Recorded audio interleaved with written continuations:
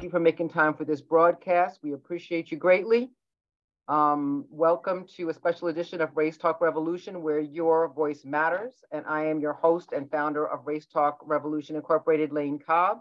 I am here today with my co-host, AJ Woodson, who is editor-in-chief of Black Westchester Magazine and co-host of People Before Politics Radio.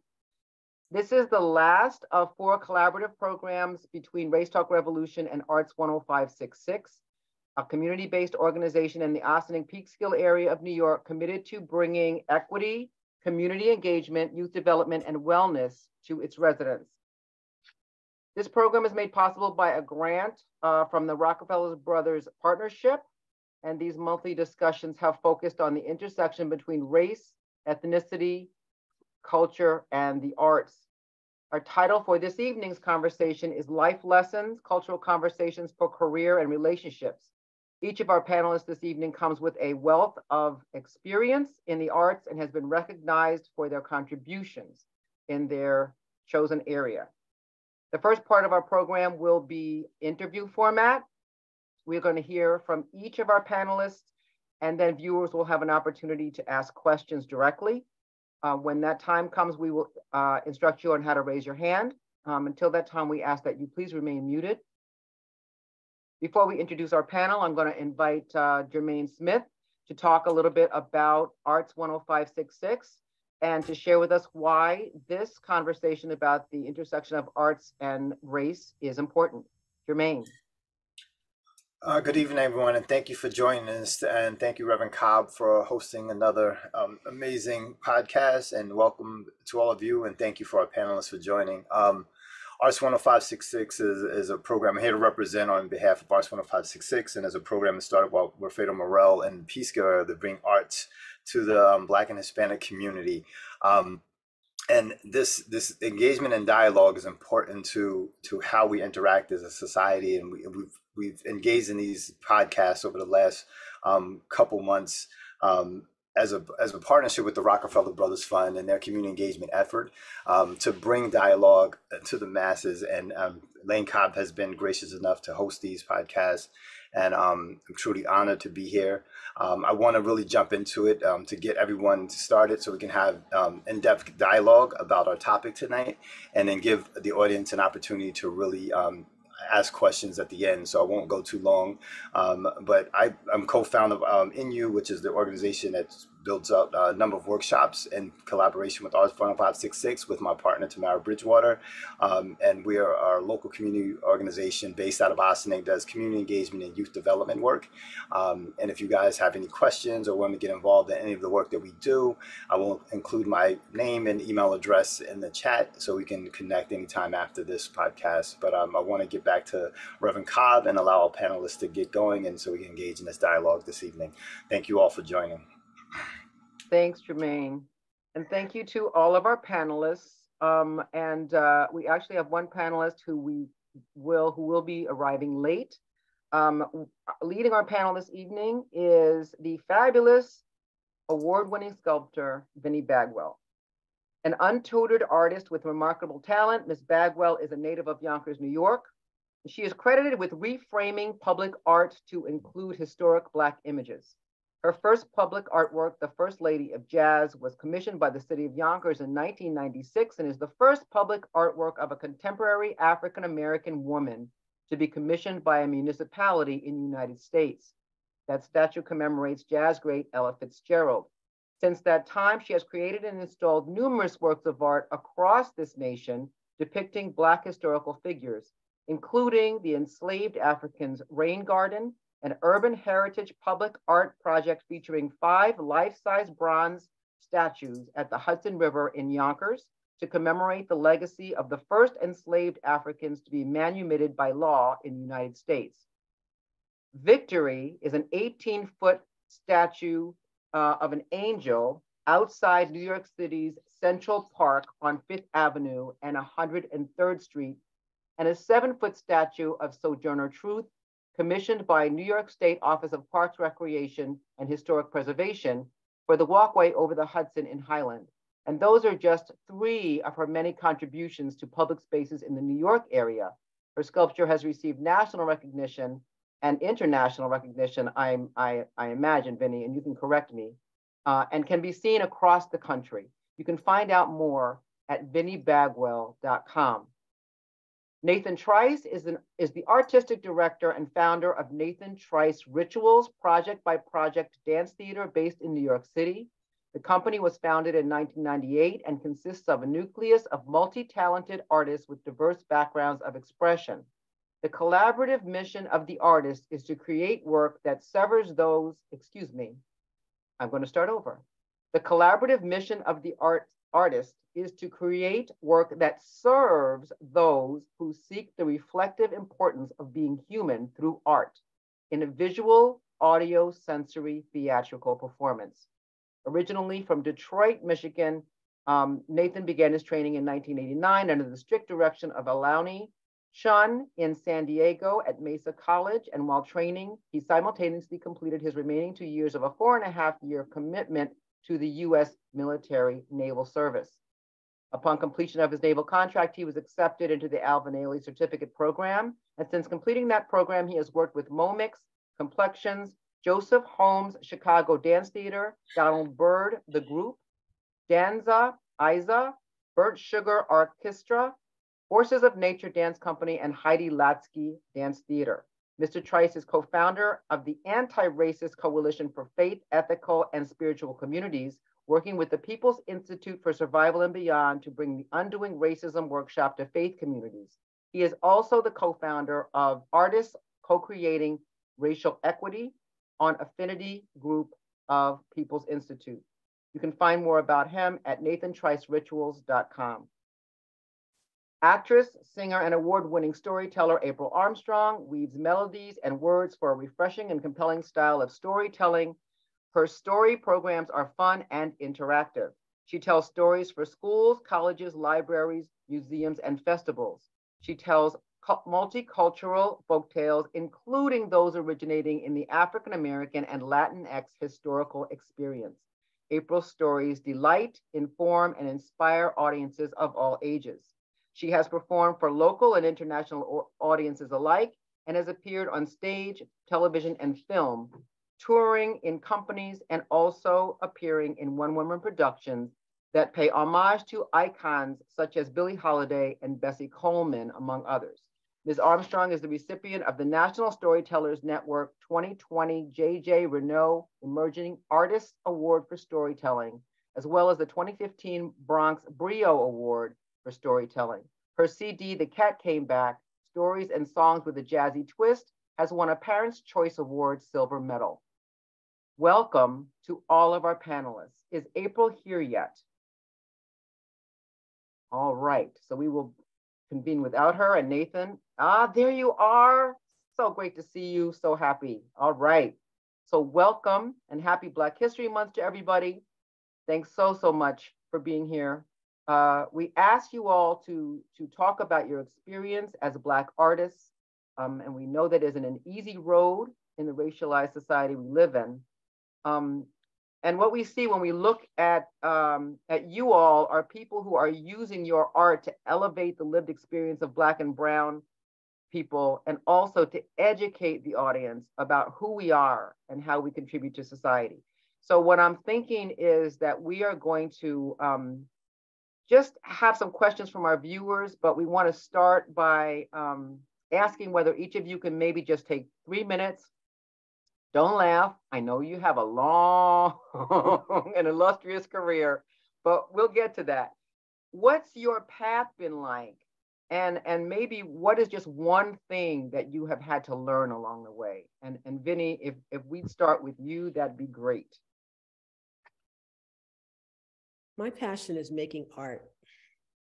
I just want to do it. I mean, I've been like this my entire life. At some point, it occurred to me that I could use my gift and my education and represent my race. When it occurred to me that there was so little, almost non-existent art in public places about Black people, it occurred to me that that was what the gift was for. Public art is a white patriarch arena. And when I say that, I mean that most of the art in public places that represents history or American history is more than 90% of it is done by white men, very few women in the industry, even fewer people of color. I think that because of the way that we have been marginalized, it is so important now that we're finally getting a turn to tell our own stories. With the coming of Black Lives Matter and, all of the craziness that we're seeing in the news, police brutality, just craziness. Public art is a practical way of balancing the American narrative. And I'm so happy to be one of the few people in the arena that has the opportunity to do that for us. Thank you. That's 3 minutes. Yeah, it was perfect. I wasn't timing you. I know better than that. Nathan, what's your journey been like a little bit, and what's one lesson that you perhaps learned? Yeah, the journey though. I mean, at the end of it all, if we still can do things like this, meaning we as in Black people, we still can engage in art. It's quite an amazing ride when you know the history of our people and what we've gone through, and to be able to do this, and live this life. It's an honor. It's a privilege. It's a prayer. It's a vision of our people. I'm that vision, and so I know that my work has to respond to that vision of our people. So that's what it's about. One thing I've learned, is that what you said, Lane? One thing I've learned, was that one of the prompts? Yes. One thing I've learned is that,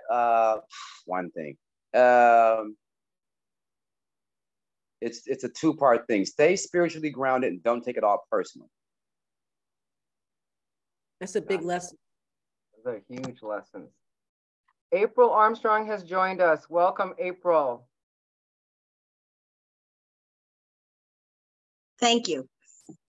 Indeed. I'm on my phone now because Zoom needed to update my laptop, and when I updated my desktop, it really messed it up. So now I don't know what's going on with It Zoom. seems to be that kind of night. It's all right. It is. We're taking it in stride. We're playing jazz here. So what has your journey been like as an artist of color, using your art to elevate stories of people of African descent, but also to educate about our contributions and just kind of be self-expressed? What's been your journey?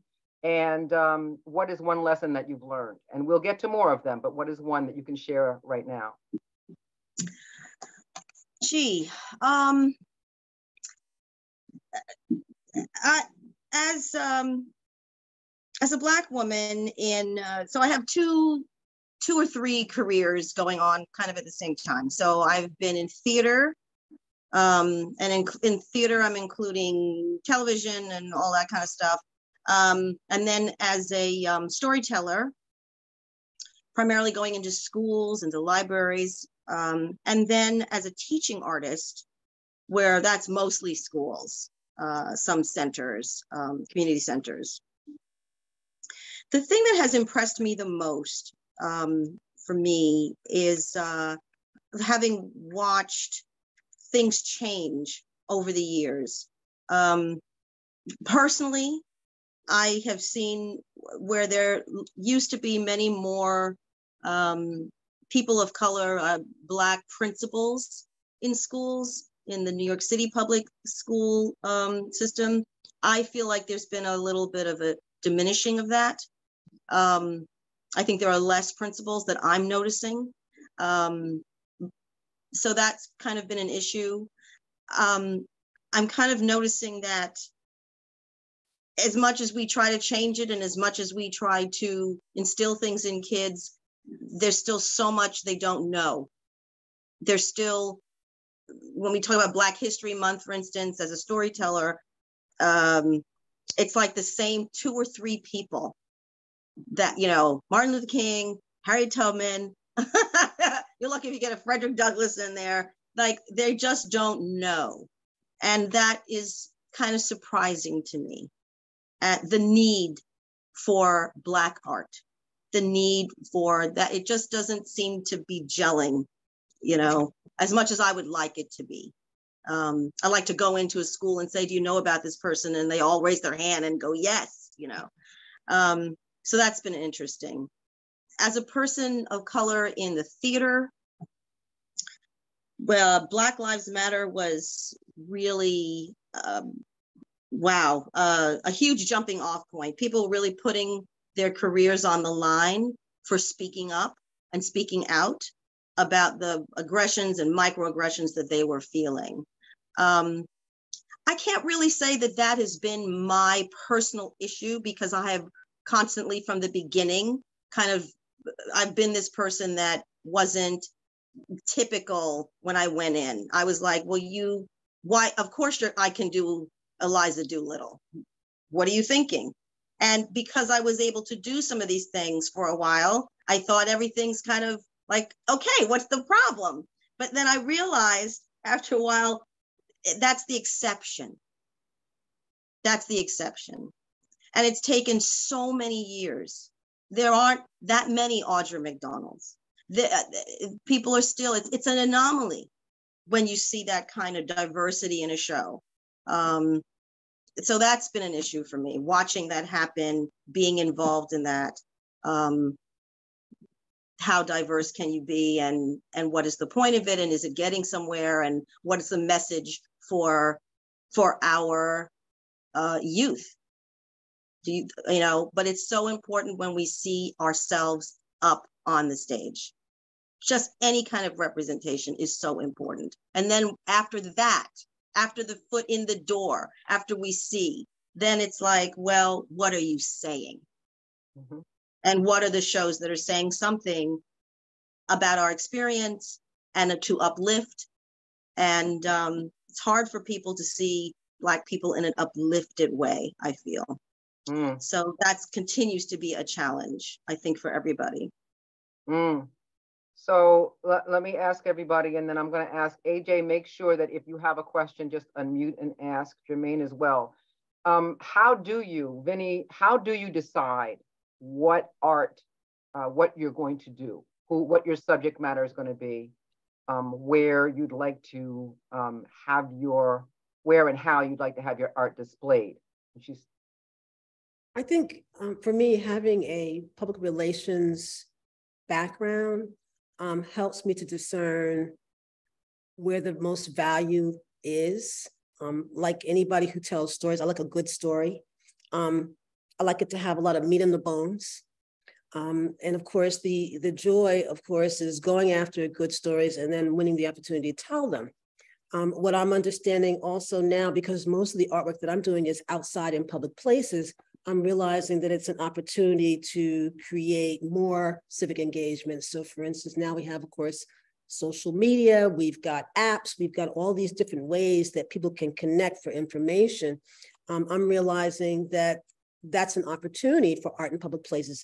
It's not enough to just put a pretty sculpture of, let's just say, Frederick Douglass or, some unknown person. It's like, tell the person the backstory, explain to them why this is here, why does this matter? What's the gravity of this? And again, it creates on-site learning opportunities for all the things that aren't being put in the curriculum in the schools, for all of the history that is trying to be subjugated. When you create a public artwork, it's going to be there for a couple of 100 years. You have a real opportunity to tell a story.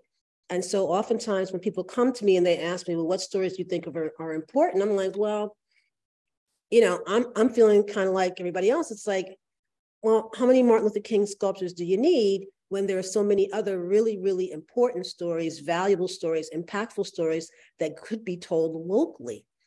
So, most of the time I'm advocating for a local history. Like, so who was Walter Doc Hurley? Who is that? You go to Hartford, everybody in Hartford, Connecticut knows this guy. He sent more than 500 kids to college.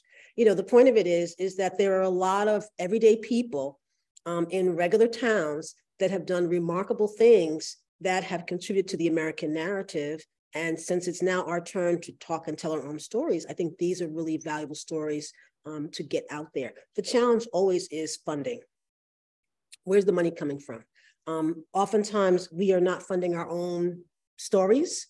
You know, we're looking for funding coming from other places like municipalities and state governments and federal governments and foundations and things like that. But again, legacy work is not something that African Americans have been informed about in terms of, you know, if you're going to put your money somewhere, put it in legacy. You know, legacy is where you're telling a story and you're putting it someplace permanently, and you're ensuring that the heritage of Black people continues. That right there is a whole talk show. It is indeed. So Nathan, how about you? I mean, Vinnie was just talking about funding, and I know that for dance companies, funding is always an issue, right? There's so much overhead.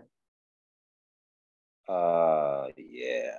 I mean, this is America, you know, when we compare that to Europe, where it's subsidized, it's a completely different thing here, you know. So we have to, I think one of the things that in terms of funding, I had to really come to grips with is that it has to, on some level, it has to be monetized. Whether that you use certain language that the funder goes, oh, we like this, and they're going to give you the money. You know, we language it in a way that that speaks money language to the funder. You know, and funders, you know, a lot of them, they're writing off. It's a tax write-off for them. And they want to be able to say, we funded this arts program for this community, so we feel good about ourselves. So, you know, there's all these transactional sort of dynamics that go along with funding in America. They're really intense. They're right in your face. And you have to sit down with yourself and go, okay, how do I engage with this in a way where it doesn't just begin and end as transactional? And I can be able to do it in a way where it's being intentional about transactional activity for the sake of transformation. You know, I want to be able to go, okay, let me write this a certain way so I can get the money, but I want to go into the community and I want to somehow make a piece of art that reflects to the community. Here's how you can empower yourselves. You know, here's how you can see yourselves. I don't want to be the author of how they should move forward. I want to actually come in and say, hey, you know, I can make a work that reflects a conversation with you that says this is how you would like to move forward. I can make a piece of work that does that, but I don't want to get into telling people how to do it. There's a way to bring art to communities and where you empower the community and you step out of the community and let the community continue going forward. I think art can do that. I sat down with the question for about 10 years, which was, why does art matter? I started the question back in 2012. And it was kind of a charge to myself to really answer that question in these times. Why does art matter? Who cares? You know, look at the world, you know, unless it's going to be popular culture, unless it's going to be pop art, you know, on some level, you know, we know how it is now. It gets a lot of attention. But in terms of what I do, which is not pop art in a sense, it's not the most popular thing. Why does it matter? Why should people spend their time and go see what it is that I do? And I had to really sit down and struggle through that question. And I came out with, whatever I do, I have to do it in community. I have to go, it's similar with Vinnie was saying, I have to go to the community. I come up with an idea, right? And I go, let me gather some people together and talk in the community and talk about this idea and let them tell me, you know, the perspectives, you know, that shape it, that mold the work, the final work. And so that's better for me. That makes it feel like a bit more communal. That makes it feel less individualistic in a sense. In my earlier artistic practices, it was like, look at me talk about this thing and look at the way that I see this thing. That's and I thought, curatorial art, though. What you're talking about is the difference between curatorial art and public art. That last little thing you said, that's how curatorial artists approach making art. Public art is a totally different angle. And unfortunately, what we're seeing, and we're seeing it a lot lately, what we're seeing is a lot of people who are geared towards curatorial art trying to approach public art the same way. It don't work. In public art, let's just talk about regular public art, specifically that's geared towards Black history. Let's just talk about that kind of public art, because that's mostly what I do. There's the facts, like there's the true story. And then there's the community that you're telling the story to. So you've got the local community, and then of course you've got the community at large. In curatorial art, and we saw it many years ago, there was an exhibition at the Whitney where they had this pile of elephant dung and they qualified what it represented. And people were like, what? Stop. Okay. It's like, you don't do that with public art. With public art, it needs to speak for itself. It's not subject to the artist stand there for like a year and a century trying to explain what it means. The artwork is supposed to be articulate, coherent. And so again, part of the challenge sometimes with public art is that you have to keep reminding people that when you're talking about specifically Black history, you have to be very, very discerning, very, very carefully how you present it, because as you said earlier, everybody in this country is not steeped in art. This country is not steeped in art. So there's a lot of things that a lot of people just don't know. They know what they like, they know what they don't like, but we're not only talking that simply, we're talking about, as you say, something that has meaning, something that has substance that is instructional, something that, again, resonates over time. And so, you know, this is the part where you really have to spend some time trying to help people understand literally what matters, particularly if you're talking about permanent public art.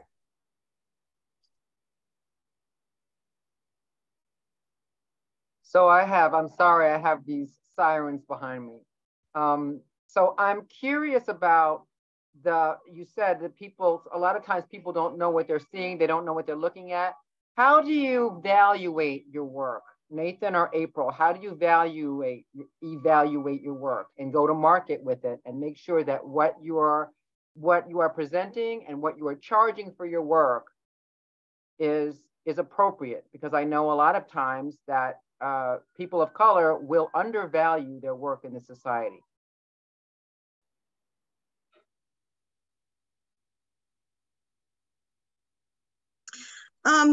Yeah, this is something I've been working on.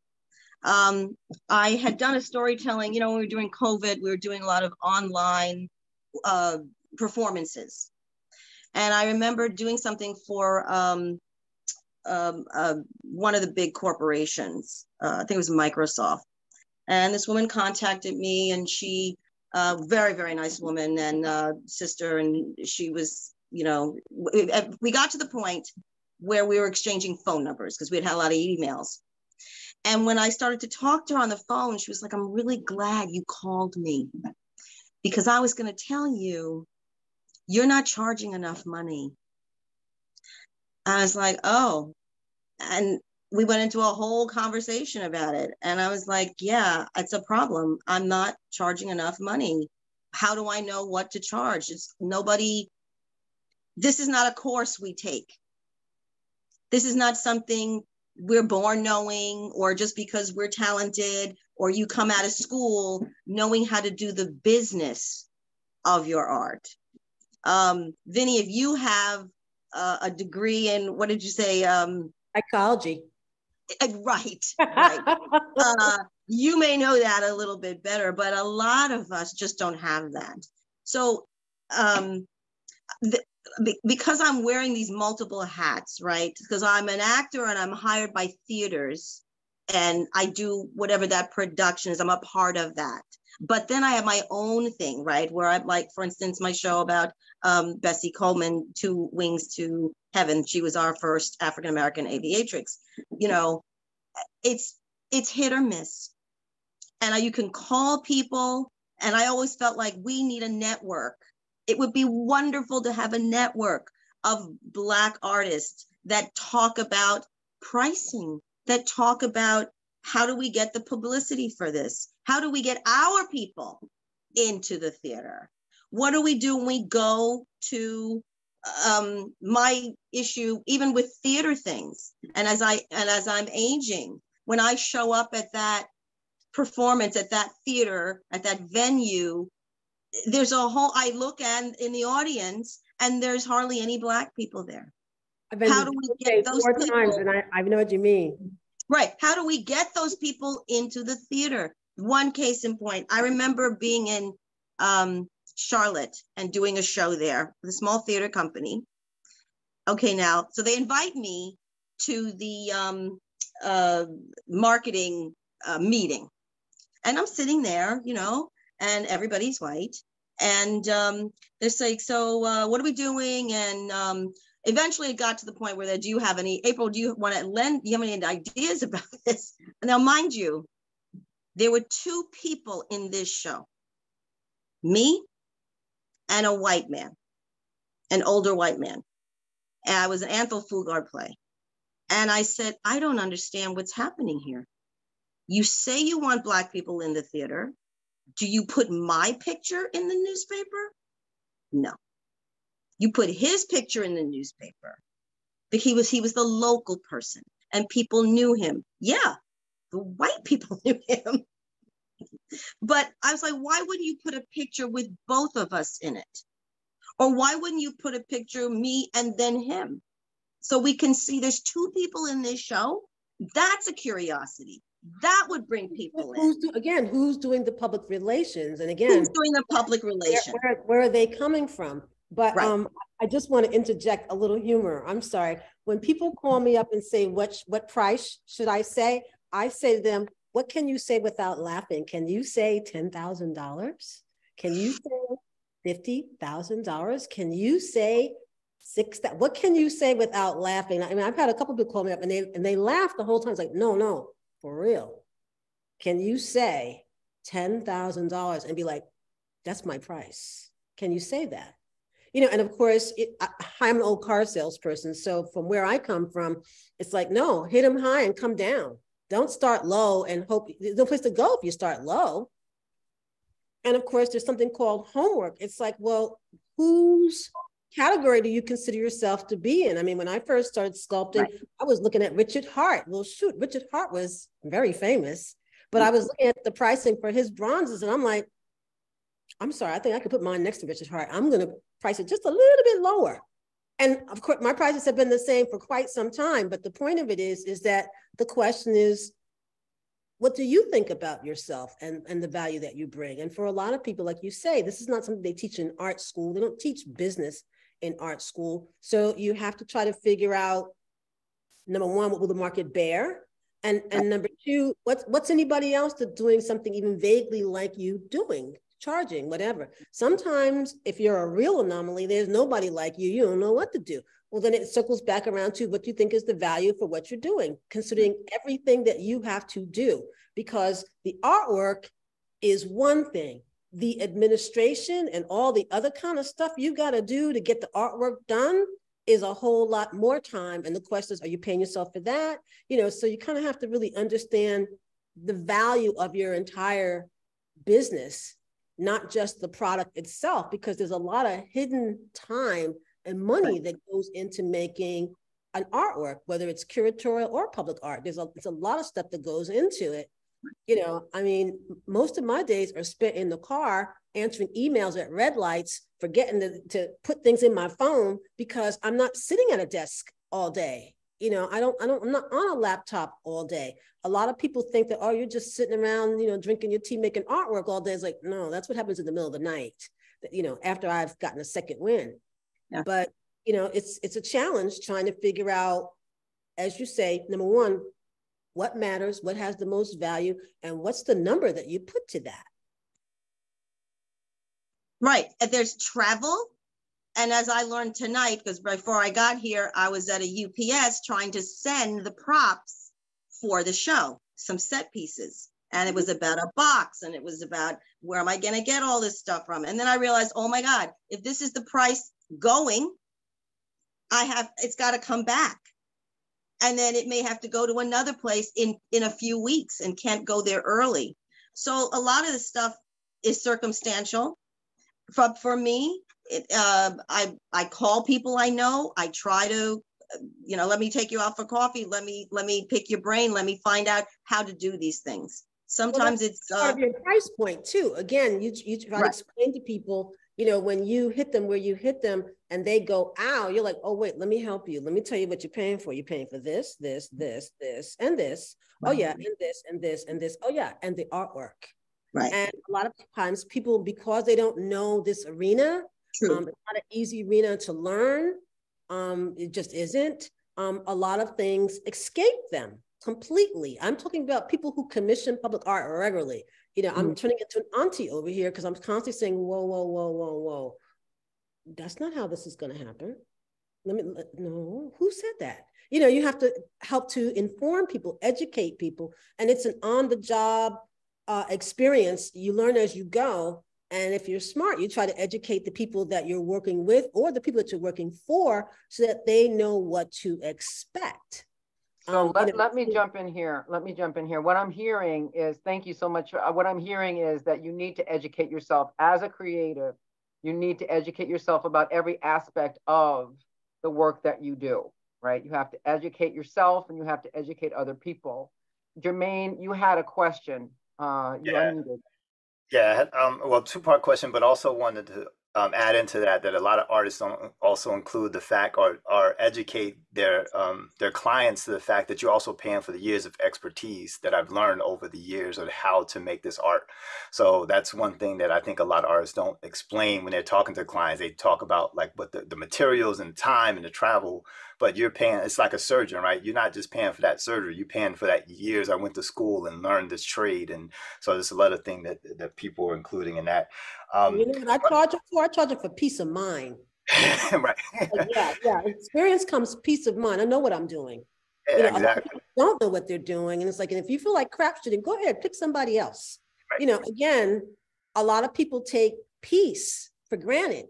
And there's a lot of things that can go wrong in the process of creating public art, dealing with curatorial art. You know, I've had things break in transit and nobody want to be responsible. All kinds of things happen. Somebody got to handle that. And the question is, how do you handle it well and painlessly so that everybody doesn't feel it?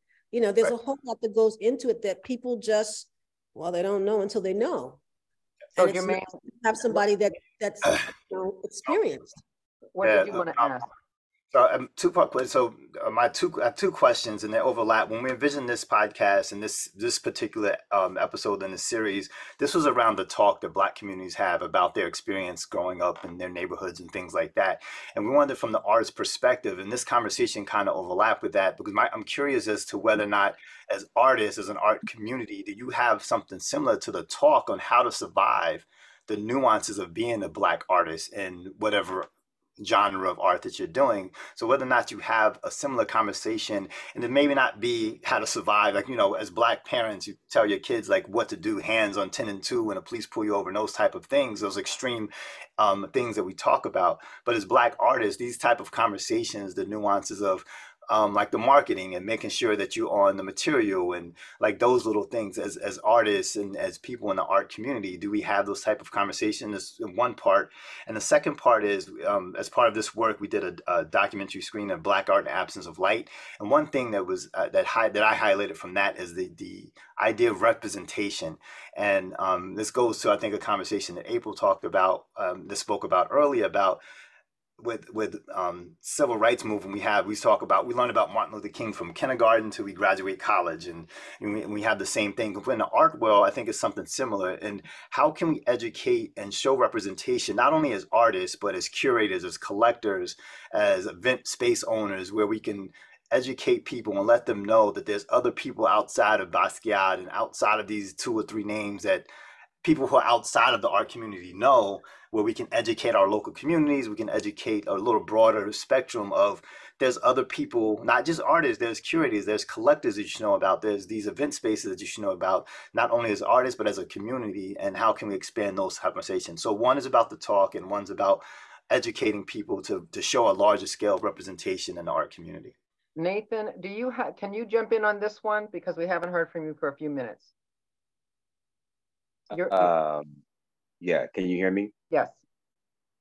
So are you, just there's a lot of different dynamics we're talking about. And so I just want to make sure I'm hearing you correctly. You want to know about how to educate the community and the artist on representation. Jermaine, is that right? Yeah, so the second part, yeah. So how the best, I guess, let's take it from the local perspective, because this is one thing that Vinnie was highlighting. From a local perspective, what would be the best tool or avenue to go down to educate people to the arts, not only about the artists, but about collectors, curators, potential event space that these artists can show up. And so I guess that's the crust of that question. Like, how, as an organization, how can I best do that to support the arts? To support Black art in Black art, specific? particularly. Yes. Yep. Uh-huh. Yeah, I would say you have to create a collective. If you do it by yourself, you're always going to feel this way. You're going to be asking this question over and over and over and over. So you have to find like-minded people from those particular different artistic practices that think the same thing, that feel the same need and urgency. So you're not doing it by yourself. You get a collective. And then for me, I was saying earlier, one of the reasons why I actually go into the community is because it is this piece around, I'm hearing their stories. I'm inspired by their stories around the subject that I'm interested in making art about. At the same time, our conversations will delve into what is art, why does art matter, and what kind of art has been made already. What are the classic names and what are the community names, or artists rather. So it goes, for me, it's all about sitting with the local community and having the dialogue with them as I make a piece of art. And that becomes a doorway to have all these conversations we're talking about right now, educating people around what art is, what its craftsmanship, what we determine is good and bad is based on taste, and also some kind of back education, So I always think at this point now, if I'm going to make anything, I'm going to go to the community first. I'm going to engage in a conversation with them. I'm going to ask other artists on some level, can we gather, right? So we can actually look at like how we engage our artistic practices with local communities so we can learn from one another. And I build a collective. That's my way of educating the community. In terms of just the other piece that was being said about just value, again, for example, if I'm in Bed-Stuy, like right now, I'm in residency at the Billie Holiday Theater, and the people in Bed-Stuy can afford a certain kind of participation in art. So I look at my ticket sales and I go, okay, these folks over here, I'm not going to charge them $25. I'll charge them $20 or $18. And senior citizens, this, so it's an ongoing sort of like shifting of what you price your art at. Me personally, what I think it is, yes, I think it's hella valuable, but am I going to exclude that local Black community that doesn't have the dollars to engage in arts? Am I going to exclude them? No, I'm going to change the value for them. In terms also, of sponsorship comes in handy too. Like you ask somebody to sponsor free tickets that you can give away. I mean, that's nice too. There are lots of ways you can eat an elephant. Yeah, so all of those things there, it's really a changing situation. I'm in Bed-Stuy, but also I'm from Detroit, Michigan. I'm working with the Detroit Institute of Art, which is a large arts organization. They're going to get a higher dollar value for the product that I'm doing in the Billie Holiday Theater. So it's going to change. All the pre-production stuff that we were talking about, that folks were talking about, like, how do you send the package here or transport theater? That's all pre-production stuff that I learned earlier that has to be taken care of, like Vinnie was saying, in a way where if emergency happens, nobody else is feeling that. We can keep the actors or dancers or performers still doing their best and not worried about these mishaps. But it requires teamwork, and that's a lot of relationship building now. How do you sit down with people in that local community or that venue and say, what's your public engagement? What is your community engagement work going on? So April, you're saying, why didn't they use both photographs? Then it's most likely the theaters and their community engagement folks, what is their agenda? What's their goal? And we do have to like speak up and say, okay, this is not going to work. And that's a tricky place to be in, right? Like your publicist also, like for instance, lucky for me, I have a publicist. She calls up and says, let me see it before you put it out. She won't let them put anything out for me without seeing it first to say, yeah, that's good. If she doesn't like it, then she'll say to them, why aren't you doing this? Why aren't you doing that? But again, not every artist is organized enough to have an attorney, a publicist, a marketing strategist, their own photographers, whatever. Most artists are not that deep into their business to be able to function like that every day, all day, every year. So it comes down to, as the artist, you're the one who has to advocate for yourself.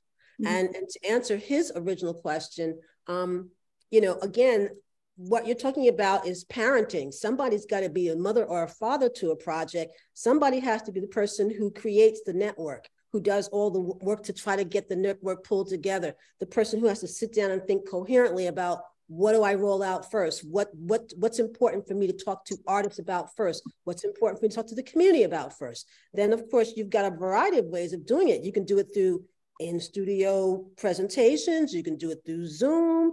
You can do it, as a collaboration in the real world. There's a lot of ways you can do it, but ultimately, really, you're going to need funding for that too. So you have to, first of all, come up with the vision to figure out, first of all, who's my audience? Who am I trying to talk to? What's the need for what I'm talking about? And clearly there is a need. Artists really do need to know. And then ultimately you have to come up with a strategy. And then you got to figure out a way to pay for it, because most people can't afford to work for free every day, all day, week in, week out, year in, year out. Even if you've got a day job and you feel like you've got extracurricular time to do this sort of thing, you're going to come to a point where you're going to need help. And the question is there any money for that? Yeah, what I'm hearing is it takes a village, and also that we have to, that artists are responsible for curating our own image, right? You have to curate your image, you have to nurture that image, you have to represent, you have to be clear about who you are and make sure that your portrayal out there is true to you. Which I imagine there are, as we are hearing, many people who don't get that. They're just going on automatic, doing what they do, which is something that you have to be careful about, because your image is your product. It can affect your product. Closing your eyes and taking your hand off the wheel. It's right. Like, you're going to go where you want to go. It's like, no, figure out where you want to be, how you want it to look, whatever. And then you actively make Kool-Aid, make friends, as we used to say, to talk to people, to say, so can I see the poster you're going to put out? Can I see it? I mean, sometimes you just have to make nice with people just so you can keep your finger on the pulse, particularly if it ever occurs to you that you're going to get usurped. Now, in this instance, for instance, April saying that happened to her. In the future, April, that should never happen to you again, because down the road in the future, you're going to say to whoever's advocating or advertising for you, it's like, may I see your publication before it goes to press? You're going to want to know, and then you're going to have to negotiate. It's like, is it possible that I can have my picture next to that person? I realize that's the local person, but I'm in this program too, and there's nothing wrong with you doing that. Yeah, I think that it was a lesson I didn't really understand. Was when I was many years ago at this point, and I think again it's like we're all at different stages. Those of us that are talking right now, and when you're doing something like a play like that, especially he was a senior person in the play. It would have, if I had a manager, somebody like that would have known to say, this should happen. This picture needs to happen. There are stages. As everybody was talking, I was thinking about this. There are stages of our art. There are stages of where we enter and then where we're trying to get to. And we're just not going to know everything in the beginning. And then it also helps it, like, I think it was Nathan that was talking about not taking things personally and understanding that each time we're doing something as people of color, that we are educating and our very presence is educating. And that I love the way you say, make nice and have conversation. I've definitely learned that before.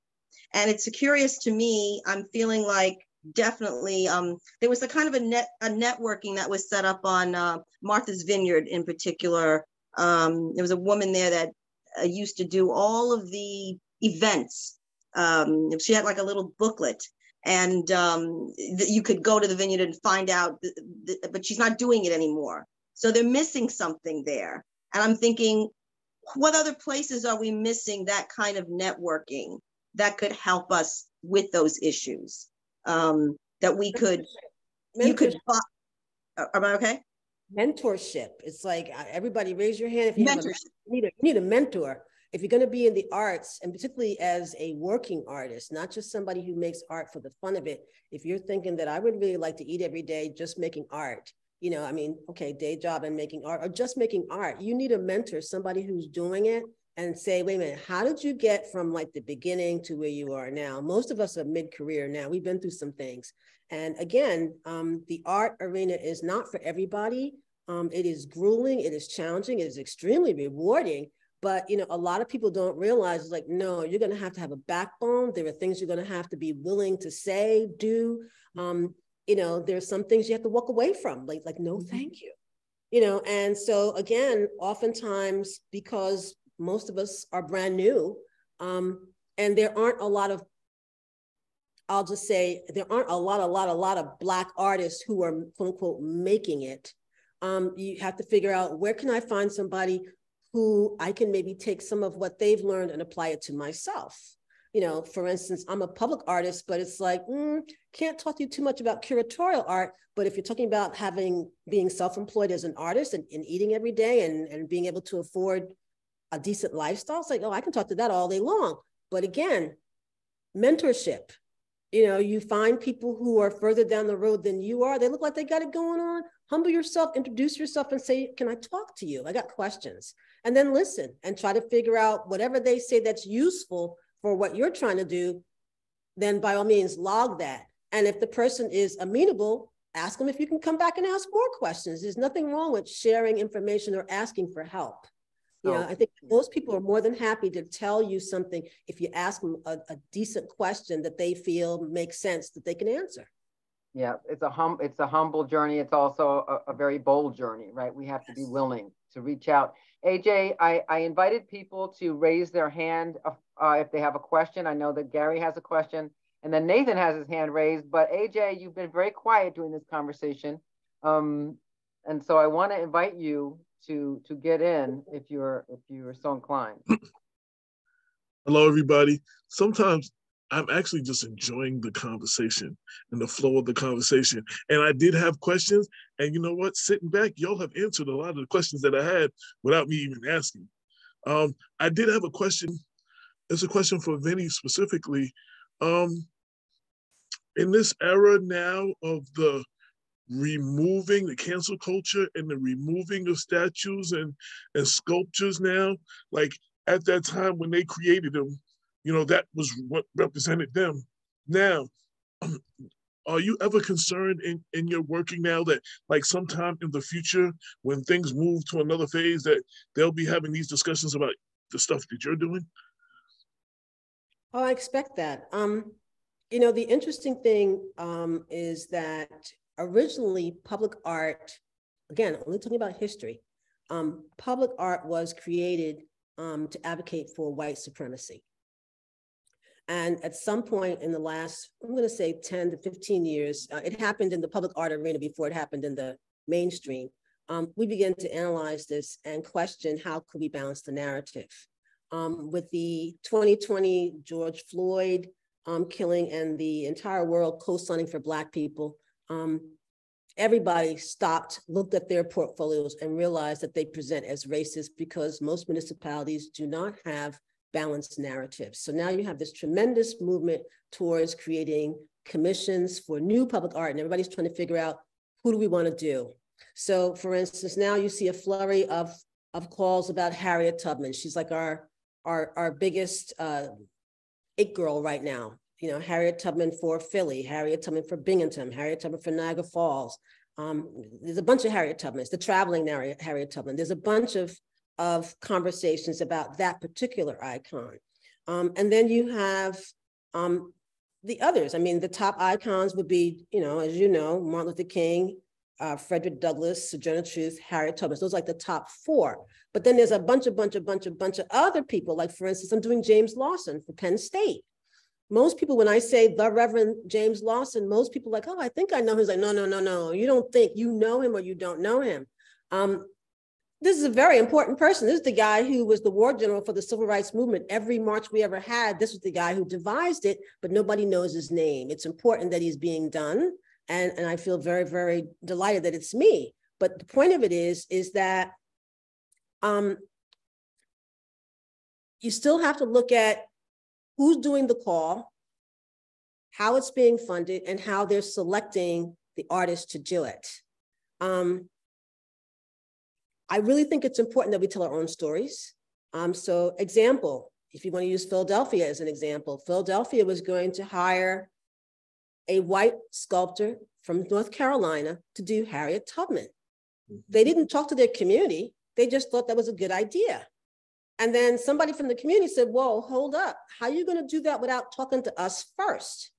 And of course, they made the mistake of trying to pretend like what she said didn't matter. And then she just seriously started to have an absolute meltdown nationwide. And everybody in the country had to stop and listen to this woman explain why Black artists should be making sculptures of Harriet Tubman, why it's our turn, and why we should be given extra points. When a Black woman shows up for a public art call, yeah, she should definitely get a point for being Black and a point for being a woman, because there's so few Black people in the arena making public art. You can't pretend like we don't exist. We do. The question is whether or not we get a turn. So at this point, the question is, how long does our turn last? Things have a way of coming and going. And at this point, it's our turn. By the way, Victory is coming. She's not on Fifth Avenue at 103 just yet. I'm just starting that. But point of it is that, we get to represent ourselves for a change of pace. And the question is, while we have our 10 minutes in the sun, what are the most important stories that we need to get told? Particularly, well, we're in New York, but I mean, nationwide. The question is, what story do you want to while it's our turn? Harriet, make up your mind and get that done. That's a good piece of advice right there. AJ, can we hear from Gary and then Nathan? This is a question for April. I'm not going to turn my camera on because it's flickering for some reason. I know that's really distracting, but April, I have a question about attracting Black audiences. You mentioned you've played Eliza Doolittle. My Fair Lady has always been my favorite musical. I've seen it many times. And this summer I was in London and I had a chance to see the revival that was taking place in the West End, which was excellent. And Eliza was being played by a Black woman. And knowing the show as thoroughly as I do, I got to thinking about that wait a minute, a Black woman in 1910 in London, no matter how brilliantly tutored, seems unlikely to be accepted in London high society at that time. And then as an extra twist, for the particular performance I happened to go to, the understudy went on, who was white, but her father, Alfred, was played by the regular actor who was Black. So I was thinking about all this in terms of how the logic was getting twisted by the casting. And I remember in the last discussion we had about the arts, Lane, your brother here, was here, Keith, and he said something I've never forgotten, which is that the Western canon was not written for me. And I thought, well, would colorblind, as it's called, casting help that? So my question is, I talked about this with a buddy of mine, and he said, oh, Gary, you're missing the whole point. The whole point is that the color doesn't matter at all. Anybody can play anything. And I get that. So I'm wondering, in terms of attracting more of a Black audience, do you think that colorblind casting, if we can call it that, is helpful, or is it an insult to the Black audience if it twists the logic of the whole production? Okay, so I understand what you're saying. You've got a couple of issues in that particular show. Yes, that show was not written for Black people. It wasn't intended for Black people traditionally. And then, so my first reaction to that is, so what, right? Mm-hmm. Why not? Why not? We come to a point now where if we just look at what's going, I can't speak to West End and I can't speak to London because that's not where I'm from and I haven't been there. But if you're going to do a show like that in the United States, knowing how long we've been in this country and what's going on, I can't say that everyone in the show is white. There were many people who were part of the, when they had the ball, the ball, there was a ball, right? And they show off Eliza at the ball. That they made it very international. And they put some other people in there. Cinderella has been doing that lately, where everybody is not just and Sister Act. All the nuns are not white. All the people at the ball are not all white. So I think it's up to the white audience to ease up, right? I mean, open up a little bit, like use a little more of your imagination. Let it flow. Does it obscure the story that much? Have you ever seen a family that is multiracial? Can a white guy have a Black daughter? Sure. We never see Eliza Doolittle's father's wife. Could have been a Black woman. Are we to say that the Black people were not there? Sure they were. The point is, most of the time, they just weren't talked about.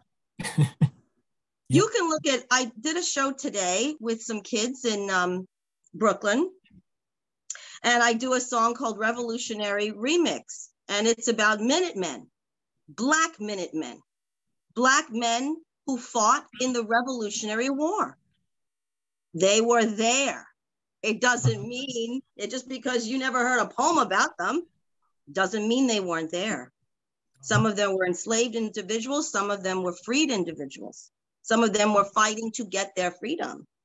But point being, you can't close your eyes to it. It's just because you haven't heard of it.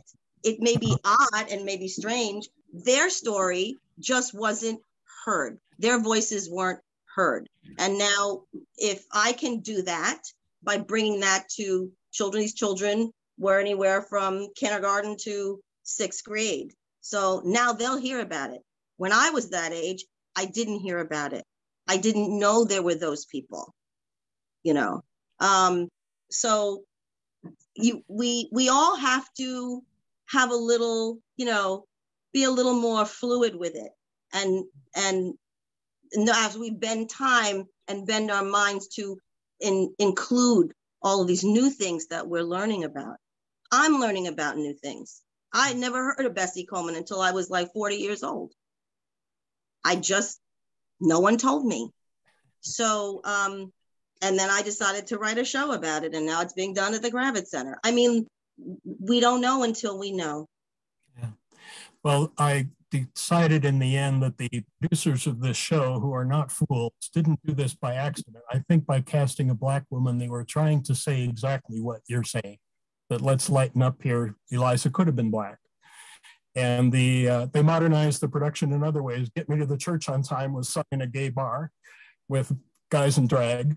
And in the end of the show, Eliza doesn't come back to Henry, you know, the Me Too movement. So they were really trying to update a lot of things, I think, in that production. And thanks for your perspective on it, because I think— Sure. And you know, Gary, sometimes it works well, and sometimes maybe it doesn't work so well. Yeah.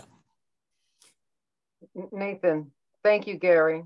Thank you, April. Nathan, what were you going to say? I was just going to ask Jermaine, and my screen keeps moving, but did I answer his question, which was a bit earlier?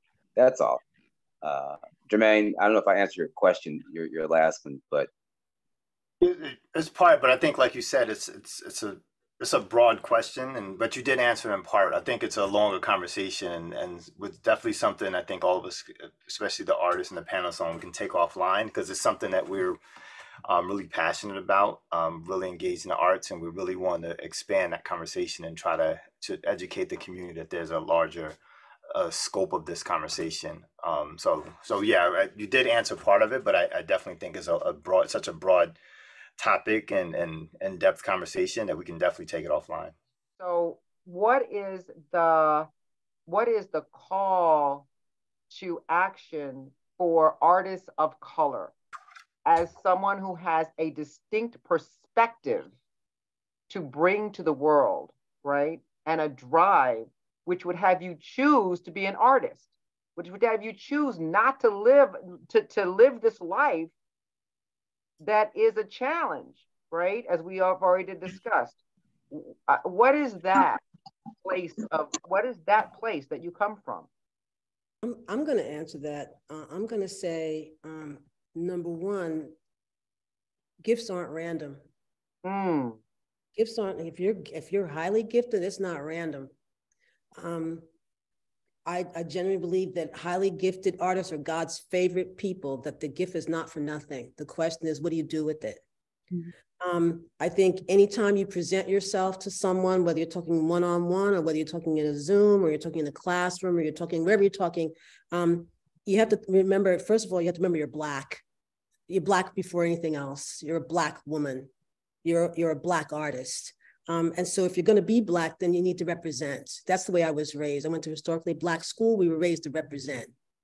You got to come with an A game. No mediocrity. Either you're in it or you're not. Make a decision. Be committed or don't. You can't do it half-assed. Just can't. The other thing is, what do you really believe? Like, do you believe that you're random? Do you think that, it's always going to be hard? It's like being taken through the gauntlet of being an artist is trial by fire, and you think about all these obstacles in your path. It's like, no, that's not correct. The path is obstacles. That is the path. It's always going to be obstacles. The question is, what's your attitude about it and how are you going to handle it? If you're smart, you talk to other people, you surround yourself with positive people, you prune out the negative people, and you focus on what the heck it is you think you're doing here. And anytime you can help somebody to understand the value of what you call yourself doing, then you take a minute and you explain it to somebody so they understand. When you talk to little kids, like I love the fifth graders. I happen to be near the Hawthorne Pearls School for Gifted. These are 10, 11-year-olds. These kids know stuff. They come in here with their phones and I ask them a question like, so tell me, what do you think intuition is? Let's hear it. And they know all the things that they say, but it's like, no. If you read books and you go to the professionals, they swear that there's somebody live out there. We call them God, we call them Allah, we call them a lot of things, but there's somebody live out there. And by the way, that's who artists are listening to the most. Again, the question is, why? What difference does it make? And again, if you go around a room full of kids, I'm talking about kids like 10 and under, and you ask them what they love the most, like, what do you love? What do you love? What do you love? Do this sometime when you have a classroom. Say, what do you love? What do you love? When you listen to what they talk about, they love, it's always the arts.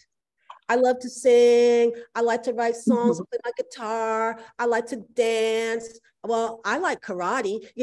Sports is an art. And again, you go through a classroom of 20 kids, I guarantee you 19 out of the 20 kids are going to tell you something that's arts oriented. Occasionally, you'll have somebody who will stand there very bewildered and say, I don't know what I love. And those, you got to take a little bit more time with them because they do know what they love. Maybe they don't want to say it, or maybe they're not sure just exactly which thing they want to talk about, but usually it's arts oriented. The challenge is as you grow older, particularly if you're Black, unless your parents are artists, and even that doesn't always help, a lot of times you're discouraged from being an artist. My mother told me I couldn't be an artist. Don't do that. I'm so proud now sometimes to tell her what I want and how much money it is. Seriously, because she told me it was impossible. That's not a choice. You have to do something else with yourself. Yeah. And then ultimately I discovered that I couldn't. I'm compelled. I just couldn't ignore the gift. And then another gift showed up. I'm like, oh, God is serious. I'm just simply saying that for the average artist, talking about the people, not people who want to be artists, who are going to school trying to be artists. I'm talking about the ones that are born, the one that came here with a obvious gift, like no question, you got talent, whatever it is, doesn't matter because it's all the same thing. It's a matter of expression. Doesn't matter if you're a dancer and I'm a sculptor. We come from the same place. It's still about self-expression. And in many instances, we're talking about self-expression, about being Black. Yeah, that's what I want to get to, I think. Nathan, I'd love to hear your answer to that question. Like, what makes that expression in the world an imperative? And how do you lift that up? It's a hard question to get in a couple of minutes. I think that it's about having purpose. And I think that once you find your purpose, you do that. If it happens to be through the creative arts, if it happens through being creative with technology, farming, whatever it may be. I think creativity is in everyone. I think everyone is genius. Everyone has brilliance. They just need an opportunity and a space to allow that to, ignite and live. And I work with young people a lot. I stopped working in the public and the higher ed institutions because I felt like they were collapsing those things. They weren't really supporting those things. When I say they, I mean the institution itself. It doesn't promote that. And I think our country at large doesn't promote that kind of thing. So I had to create spaces outside of those to bring in young people, Black and brown, and also people who are not Black and brown, just people who really want to just like become their most humanistic selves through the arts. So it's imperative to humanize folks. I'll leave it. Yeah, thank April. you. Thank you. Kind of this, I think this is piggybacking on both Vinnie and Nathan. Just remembering, first of all, we can't represent, we're representing who we are all the time, right? We're coming in, like you say, Vinnie, we're Black, I have a Black face, I'm coming in with this, I cannot ignore this. And on another level, whatever I am, however I'm coming in, is authentic in and of itself, right? There's no one way to be as a Black person. This is what was difficult when I was growing up in the community that I was in. People were pigeonholing themselves. They were telling themselves they couldn't do it. Not necessarily their family was telling them. Because they didn't see themselves in these various places. And I think this goes back to everything we were talking about tonight with community art and the artists in the community and seeing who's important and understanding that they are important, that each one of them are important, they have something to say. And what I wanted to get in here is that we have to remember that it is this exposure to art. It is the exposure to art, the introduction of art. They have to be exposed to it to know what is possible. And then the exposure to the art will lead them to so many other things. And I love that you talked about it that way, because what we have as artists and what we have as athletes, right? Or athletic artists or artist athletes, right? Is the discipline. And the discipline means, I'll never forget, somebody told me that Muhammad Ali hated to work out. He didn't like working out. If Muhammad Ali can hate working out and get to be who he was, right? We don't have to like it all the time, the practice and the everydayness of it, but we have to do it because we're compelled. And there is a payoff for it. The payoff, what we end up with at the end and how many people we move by it. And it's so important that we keep reminding these kids that they can do it too. And that if they look around them, there's all this art that they can participate in.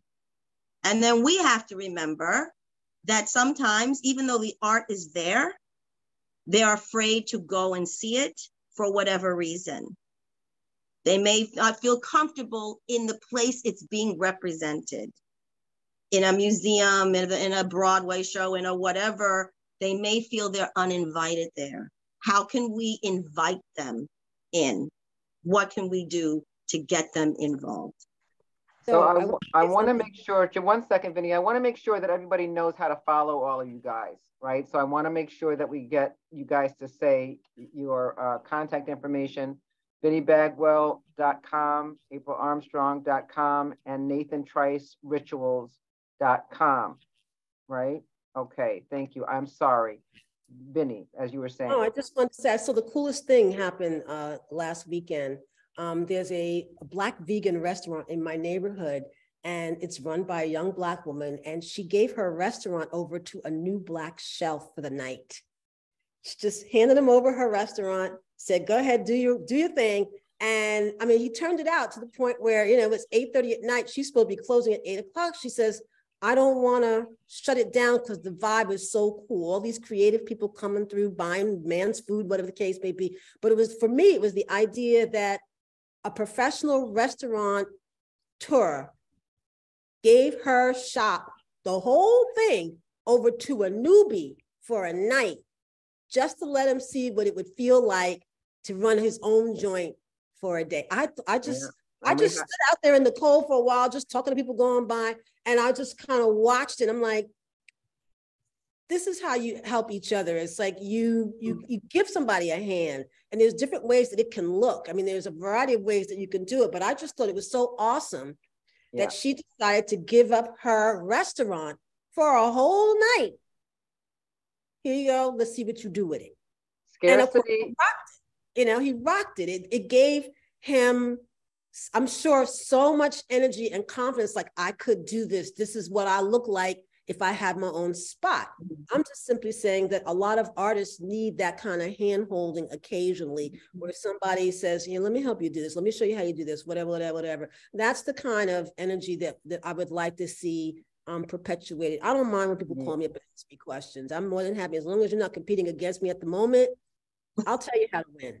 Well, I need to interrupt you, Vinnie, because we have to get Andrea's question in, and we have literally 3 minutes. I just want to say that scarcity that's in white American culture, right? That is not an African American principle, right? So lifting up each other and sharing opportunities absolutely is in our heritage. Andrea, did you have a question, my dear? Well, I'm so sorry. It wasn't really a question. It was just, so much of, Vinnie and I have met before, and we just have we have a similar Sagittarian confident energy about our businesses and our art, and although she's a much more accomplished artist. But I was going to say about a couple of things. One is having worked with, set up after school programs and been a teacher and an artist and worked in the community at length. In fact, when Wilfredo first moved to Peekskill, I was already up there running a program, but that taking the little guys, the little ones, the little children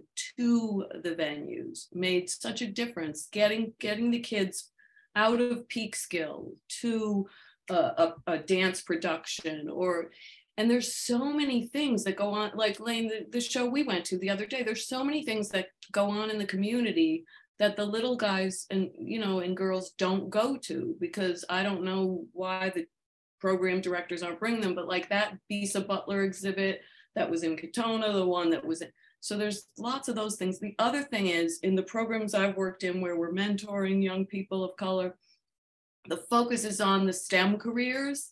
And when you bring up stuff about being an artist, it's poo-pooed, just like it was to me as a child. It's considered sort of a side thing, like a club you can belong to, but you're not, it's not sort of supported. So I think that in general, I mean, in our country, I think it's not supported, which is, obvious, but I think that, that forming some sort of collaborative where, like in my arena, in my daily work, in design work, I found a few people in my 20 years doing it that I could trust, that I could go to as a woman in a male-dominated field where I didn't know how to price myself and I didn't know what to do. I would go to them and say, what should I do? When they'd say, you're being too nice, you need to charge this, like Vinnie would say. So I think finding those safe people and then paying it forward when you make it.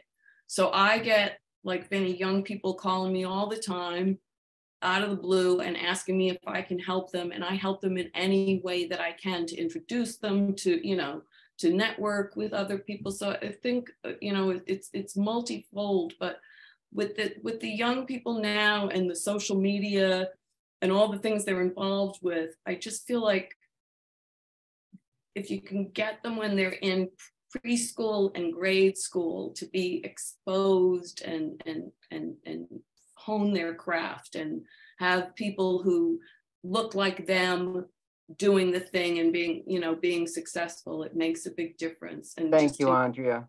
Thank you. And I'm sorry to interrupt. We have got to bring this to a close. It is 8:30. Nathan, did you have something 3 seconds long that you wanted to share? Because I love to be able to be in a conversation that explores artists that have become known as Black, because Billie Holiday, Baldwin, when they left America and they understood something about themselves as humans and came back as Black humans in a different way. Black humanistic artists. That's a conversation I'd love to be able to sort of dive into. What is that? What happened to them? You know, they separated from the Black experience for a moment in America specifically to find something humanistically, and then came back in as a different kind of Black person. So yeah, we could definitely, I would love to take a deeper dive around this. We have to close this out. I want to thank our panelists, award-winning sculptor Ms. Vinnie Bagwell, actor, singer, storyteller April Armstrong, and dancer and founder of Nathan Trice Rituals Project by Project Dance Theater, Mr. Nathan Trice. Please look up all of our panelists and please follow their work. They're all amazing. If you've watched this program, you know that by now. VinnieBagwell.com, AprilArmstrong.com, and NathanTriceRituals.com. Let me also say that my co-host AJ Woodson has a new book available. Black Westchester celebrates Black women of Westchester, celebrating the achievements of African American women in Westchester. And Vinnie is in the book and one of the women on the cover. Yes. There you go. Absolutely. It's available on Amazon, or you can just reach out to me and get an autographed copy directly. Thank you. Thank you, Jermaine Smith. Thank you also, Tamara Bridgewater of Arts 10566. We have so enjoyed partnering with you and collaborating you to produce these programs. We also appreciate the Rockefeller Brothers Partnership for making these programs possible. And we hope that you will join us again should we create another round of conversations around race and the arts. I think we have 2 more planned. I just want to give our guests the last word. Maybe you can have one sentence of inspiration to the people before you go, and literally one sentence. April. I don't know what to say. Thanks for listening. Awesome. Thanks for listening. I love that one. Nathan. Imagination and creativity is the way. Excellent. And Vinnie. Just focus, just get clarity and focus, and don't be afraid to ask for help. Amazing.